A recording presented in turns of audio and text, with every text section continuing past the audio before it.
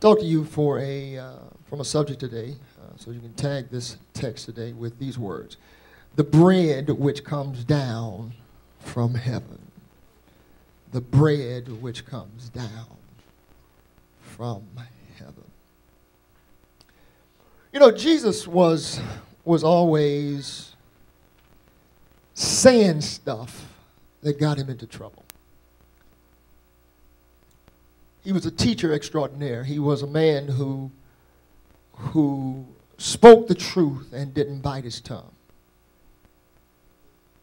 He called unto himself 12 ragtag guys, most of them not professionals, blue-collar workers, fishermen, not highly educated men, tax collectors, even people that some would feel were not of the best reputation. But he called them unto himself. These 12 men were men that he had identified as men who were sent to him by his Father. And the more he taught, the more he said, the more he went about doing the business of his Father, the more trouble he got into with the religious establishment. Religious people are funny people. They believe what they believe, even if they don't know what they believe. Say that one more time, Norris. Religious people are funny people. They believe what they believe, even if they don't know what they believe. And sometimes what they believe, even though they don't know what they believe, they are so passionate about it, they'll kill somebody, they'll hurt somebody over it. And the religious establishment of Jesus' day, of the first century, were that type of people. They were religious and educated. See, a man with a little education is dangerous. Because for the most part, he thinks he knows. Yeah, he does. And you really, no matter how long you live, you can't know everything. I mean, there's always somebody somewhere that knows more than you. And let's just be realistic. I don't care how awesome you are, there's always somebody more awesome than you. Just keep on living. They might not even be born yet. But sooner or later, somebody is going to take your place. Somebody's going to break your record. Somebody's going to do it a little better than you. Somebody's going to know a little more than you know. The only man that ever lived who didn't really have to worry about that was Jesus. And y'all know why. Look at your neighbor and tell your neighbor, I know why. So you're tripping now, because do you really know why? That's right. Just be obedient and do what I say. Amen. Because he was God. Because he was God. Tell your neighbor, if you didn't know, it's because he was God. See, now you just did something that a whole lot of people don't know how to do. They gave props to the Lord. A whole lot of people don't really want to say and give credit where credit is due. And in your life, I'm sure you've experienced this. There's some folk who, no matter what you do, they ain't going to never say that you really did what you did. There's some folk that don't want to see you succeed, don't want to see you prosper, don't want to see you ahead, don't want to see you really get to where you have declared you're supposed to be, because they know that if you get there, you'll probably be ahead of them. And the problem with the religious establishment was this. Jesus was preaching the word, raw word. And people were being drawn to him and drawn away from them. So they felt like, even though he was a carpenter, he was not educated like them, they felt that he was a threat to the status quo. He was a threat to the establishment. And so Jesus was really, we got to get rid of him. Regardless of what he says, regardless of what he does, we got to get rid of him. So they did everything they could to compromise, to jeopardize, to try to sabotage the work of Jesus. And sometimes, watch this, Jesus didn't help. Jesus said stuff that got him into trouble. Jesus did stuff that got him into trouble. Let me tell you something.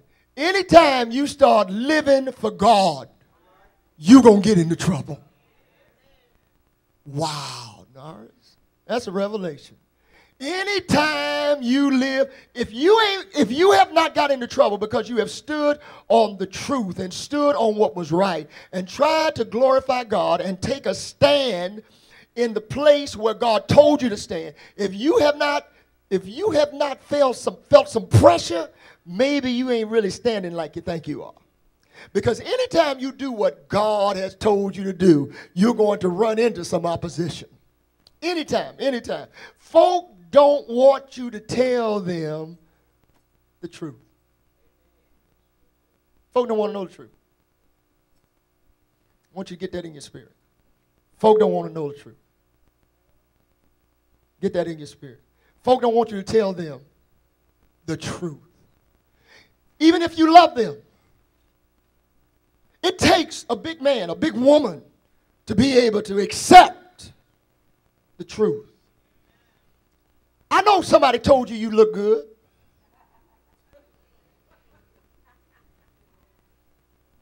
But the reality is you need some work.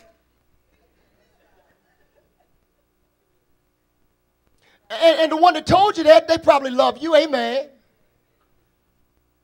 But the reality is, you looked in the mirror. Stop playing.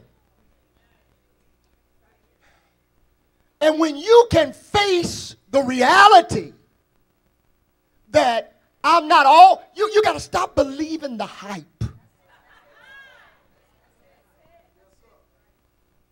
I know that boy whispered in your ear and told you the finest thing walking. You ain't. But he'll tell you whatever he needs you to tell you to get what he wants to get. And a whole lot of them, they just doing what comes naturally. So you can't hold it against them. They dogs and they just being dogs. Can I get some help in here? They're sinners and they're just being sinners.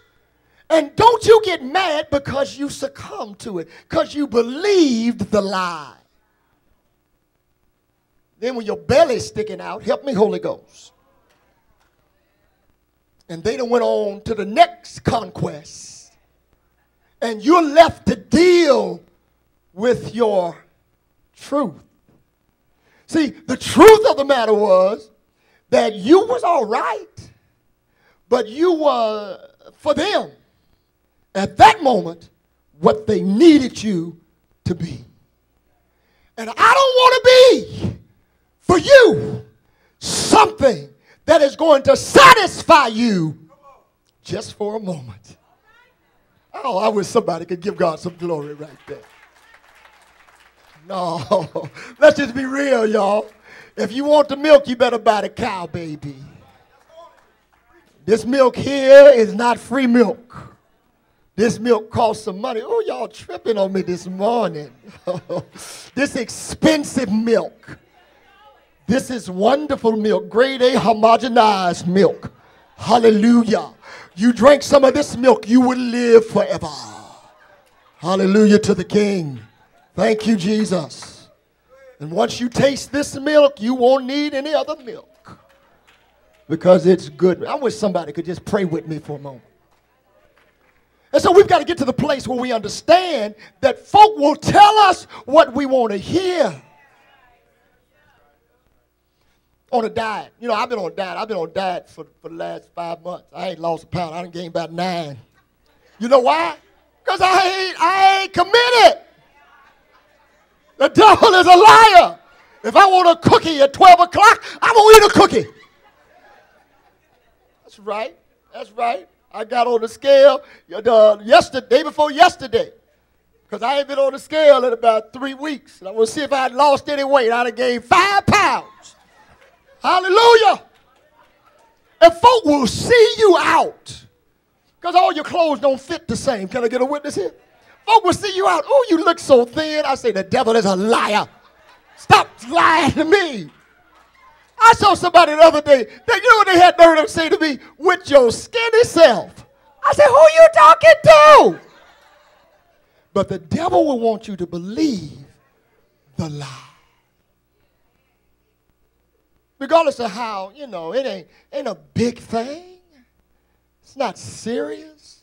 But you got to get to the place to where you want to hear the truth. And with Jesus, y'all, Jesus told the truth. You know why? Because he was truth.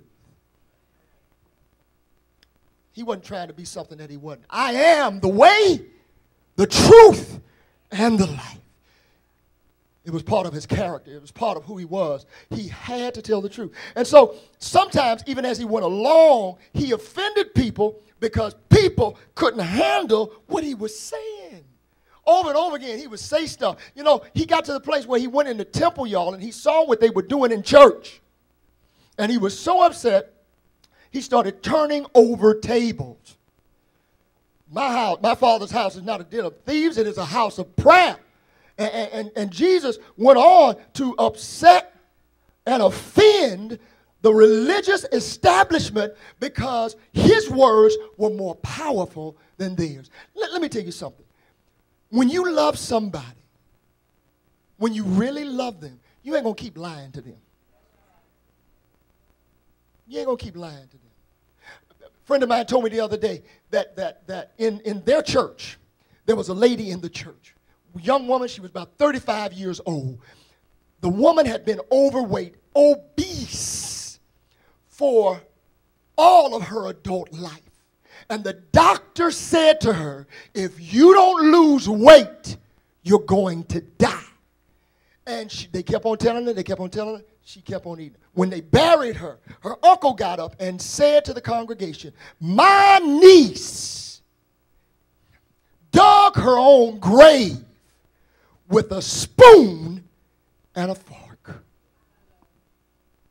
Tell me the truth. And then help me to do what you're telling me.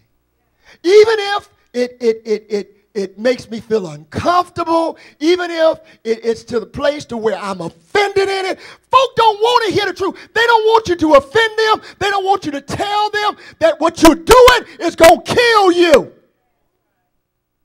This is a whole new day. Let me just be honest with you. What we did in my generation, this generation can't get away with. How you going to have unprotected sex today?